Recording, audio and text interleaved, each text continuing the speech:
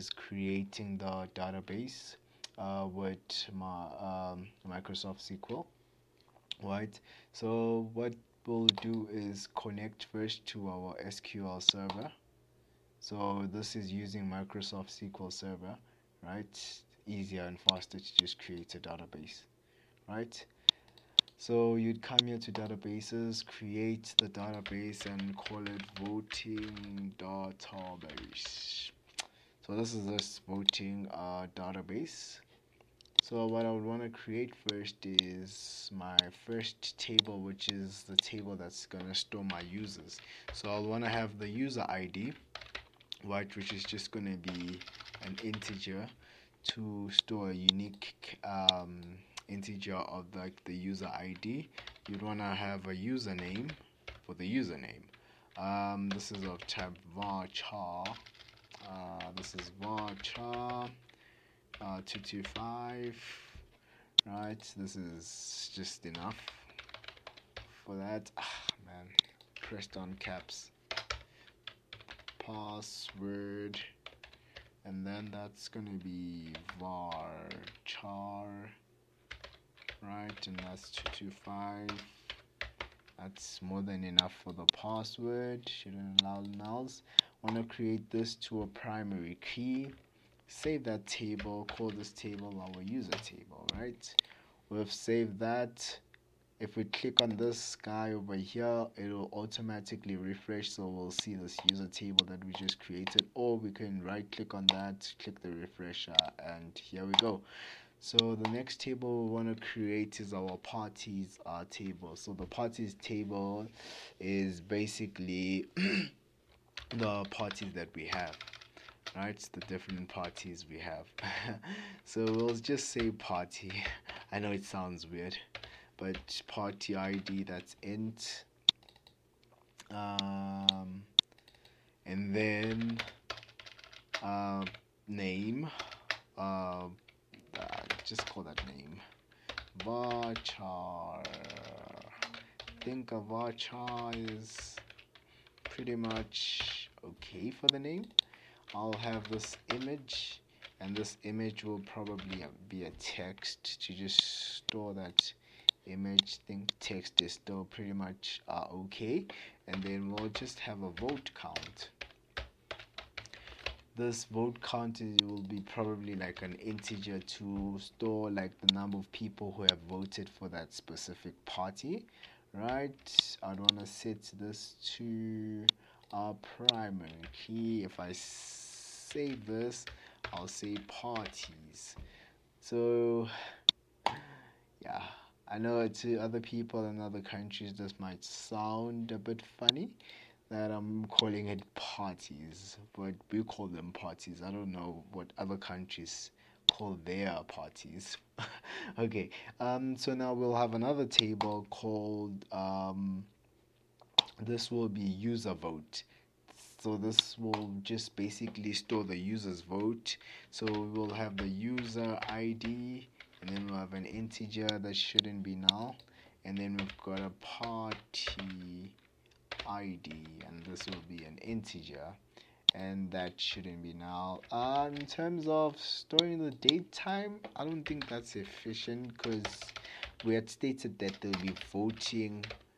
So this is user vote, because we have already stated that they'll be voting on the 1st of November. So I mean, why would we want to keep like a date and time whereby the voting day is just on November, unless if we had to add a requirement for the special votes. But anyways, so that is what it is. If we have to refresh for that, now what will happen, we'll then go to the relationships to create the relationships for our database. Oh, what am I doing now? What am I doing? What did I do? So I'll create a new database diagram, say yes, click control, then click on them. Those all of them are meant to say all those tables, right? Just try to order them a bit, because this user table, user votes, I meant to say, will be like a bridging table. So I would want to say control click that first one, control, and then click the second one. Right click, set them both to primary key. Right, you can just click on this, drag that to that, right? And then you'd want this guy and this table to be the primary key and a foreign key of that bridging table, right? And then accept, right? Do the same thing for this one, connect that to that. You can hard code this if you want to, but I mean, I've got one day to code this whole system, so I'll go with the easiest way to create a database. Right, if I were to save this and call it relationship data, this will be the name of this relationship data stuff. It is. Oh yeah, so what I would want to also do here is come to the properties. So I'll right click on that, properties, because I don't want to like create an ID each time a user is added in the table. I want that to be auto incremented.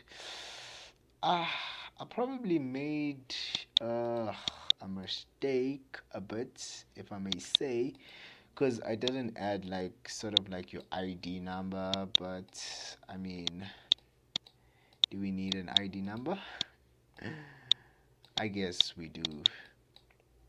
Let's come here. Okay, we'll just make your username like the ID number. I think that makes sense. So we'll just make the username the ID number. And then here, same thing here, you'd want to say identity specification, double click on that, or you can click on this arrow key, say yes. So this will auto increment your IDs as a new party is added. It will just, yeah, add that new ID. And I guess with that being said, we are probably done with our database. Yeah, it's actually done. Our database is actually done. We already have that database.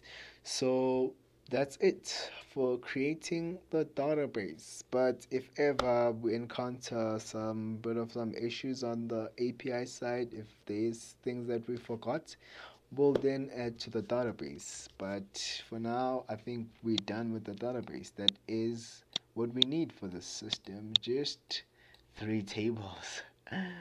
Our thanks. Please don't forget to like, share, and subscribe, guys. And stay tuned for the next video where we'll be building the API.